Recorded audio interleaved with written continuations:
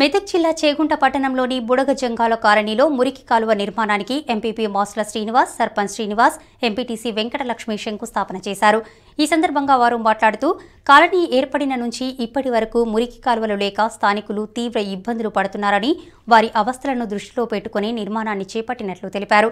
కాల్వ నిర్మాణంలో నాణ్యతా లోపాలు లేకుండా అధికారులు పర్యవేక్షించాలని సూచించారు. అన్నిటికీ మోరీ ప్రాబ్లం ఉన్న వాటికి ప్రతి ఒక్క వార్డుకు తీర్మానం వేయడం జరిగింది.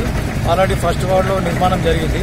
ఇప్పుడు ఈ 14th వార్డు మన బుడగజంగల్ 8, 9 వార్డులలో కూడా ఇలా అసలు మోర్లు లేక మొత్తం ఇళ్ళ పక్కకే మొత్తం చెత్త దోమలు చెదరంతో నిండిపోయింది, అస్తవ్యస్తంగా ఉన్నారు.